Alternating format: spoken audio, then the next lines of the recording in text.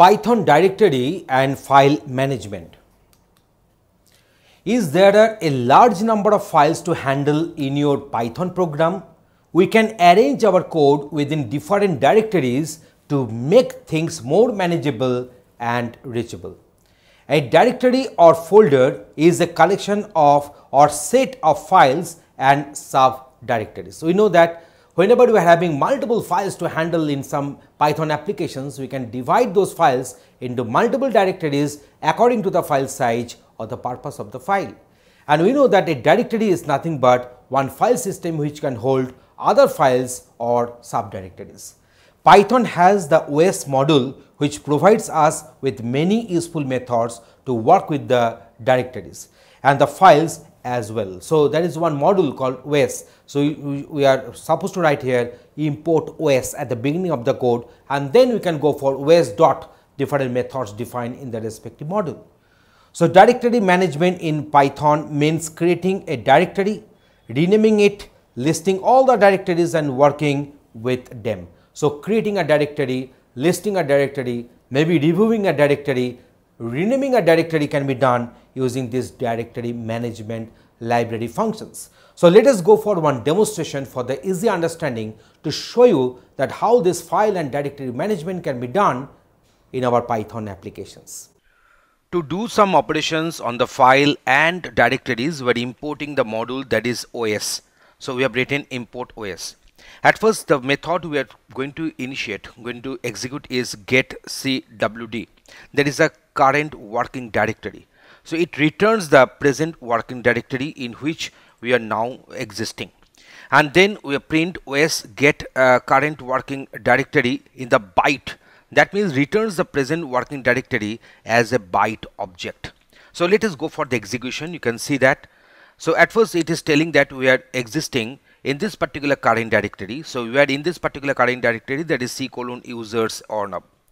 And now if I want to execute this method, that is a get cwdb, then it is showing me that it is the current working directory, and it will be returned as a byte object. So now let us go for one change directory here. So here you see we are actually in this particular current directory, that is user Arnab. Now from this we are trying to go to the directory that is a file test. So our path will be something like this. So now let us go for the execution here. So c:users Arnab file test. So that is our change directory. The method is chdir, which will be used to change the current directory, and we are going to insert, we are going to go into this file test folder.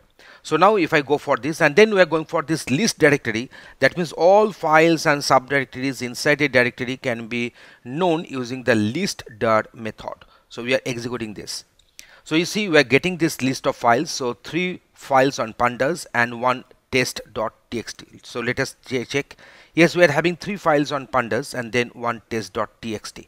So to get this list, we are using this method, that is the list dir.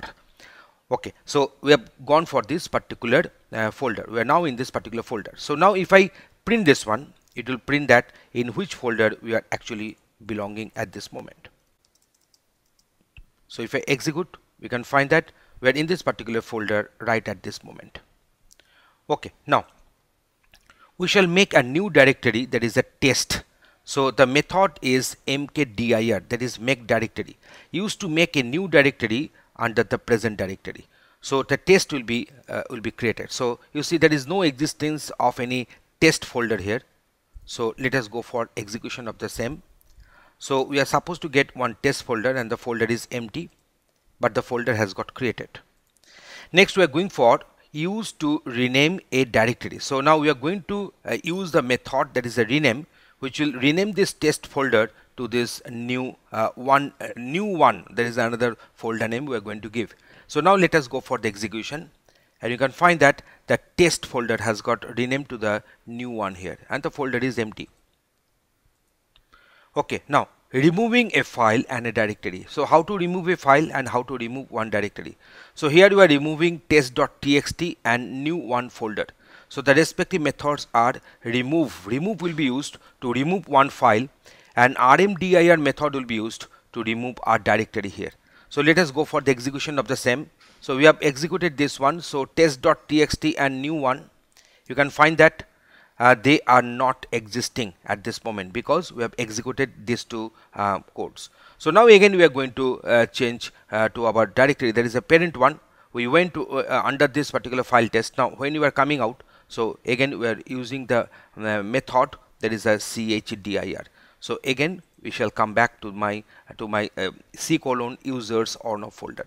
So in this particular demonstration we have shown you that how to operate with the file, how to delete it, and how to rename one folder, how to create one folder, and so on, and how to see that in which current working directory you are belonging, and other different issues in the proper demonstration. And you see right at this moment we're not having any folder here, not the test.txt, so they have got removed and they have got deleted. Thanks for watching this video.